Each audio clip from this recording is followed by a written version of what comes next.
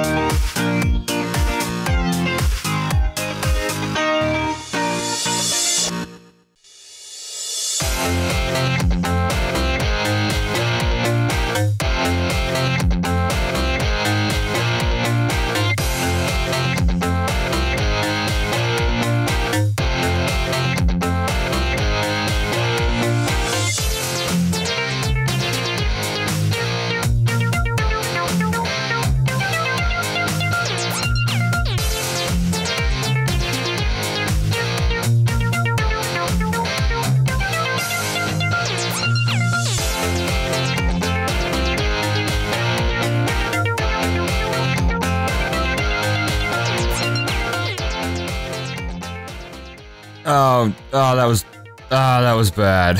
Alright, so, trainer's mails are about $4 a piece, a couple bucks on the rough seas, dive balls, couple bucks, nothing here books for over $10 except for the uncommon BS Seeker.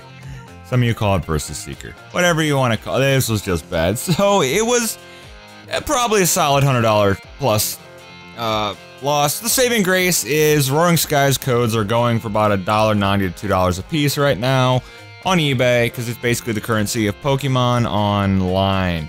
That's where we got all of our money right there. So yeah, but then again, all in all, think about it. With the bulk though, the codes at about $2 a piece. There's still 12 codes we have for the tins. There's still Sceptile, not really used, even though I love him.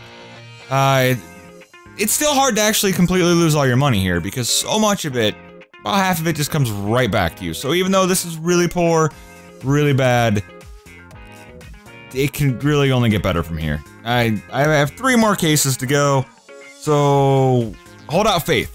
Just hold it out a little bit longer. It can't get worse, right? Right?